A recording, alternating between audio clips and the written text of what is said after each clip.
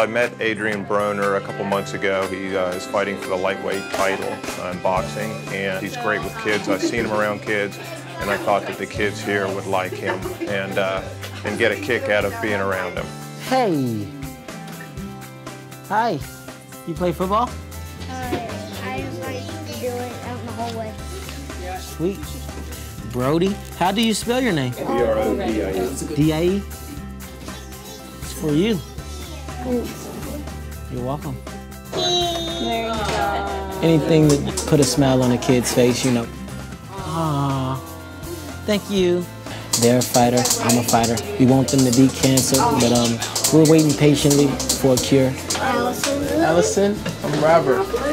Oh, you looking pretty. That's a nice shirt.